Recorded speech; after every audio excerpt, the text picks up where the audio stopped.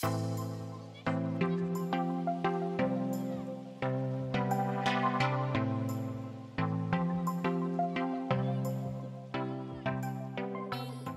to the last video of our little animated series. We went through how to use the basic animations API in React Native that are available in React Native to first use the layout animation to dynamically show transitions between simple state changes. Then we learned how to use span responder to drag components around. And in the last video, we used the animated API to toggle the style of an element in a smooth way. In our case, we changed the opacity to make the component disappear. Now, I would like to show you what we can do combining all this stuff together. Because a lot of animations, most of the animations that we use in the mobile applications can be deconstructed into simple components and put together. Even though they are not just small opacity changes because there is movement involved at the same time, then we can just combine a few basic animations and play them at the same time to get really sophisticated effects. In our case, we want to remove a few of those messages and to be able to use the button that reloads data. So when you push it, apart from the new messages appearing, we can see a little Samuel Jackson icon flying around, right? The way it's implemented, it's just using animated API and the simple rules that we learned in the previous video. Here we have our button class. It has some kind of Samuel icon, which basically is just an animated image with some fancy styles. Those styles are all based on interpolated values.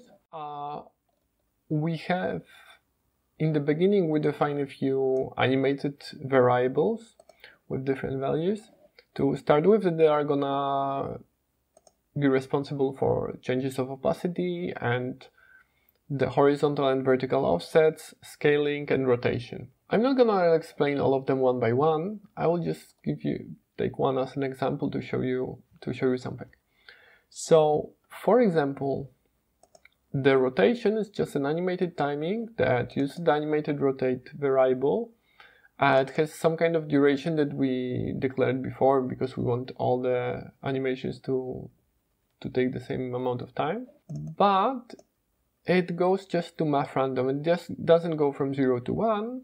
It goes from 0 to 0.2, 0.5, 0.7, whatever we get from the random value. The reason is that we want our animation to be a little bit random. We don't want it to always rotate 360 degrees, just like some random value. But the question is how we translate a numerical value from 0 to 1 to degrees that we use for rotation. Turns out that React Native is pretty smart into figuring out the ranges.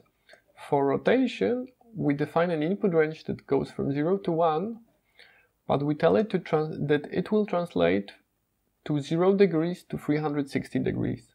So here, these are just strings, but those are special values that React Native knows how to interpolate between. So we can see that, for example, the horizontal offset translates almost literally, and the opacity translates in a reverse order, while here we translate between a string value to a string value. Those are special values that React Native knows how to interpolate, which is really interesting. Another thing that I wanted to show you here is the way we chain all those animations together.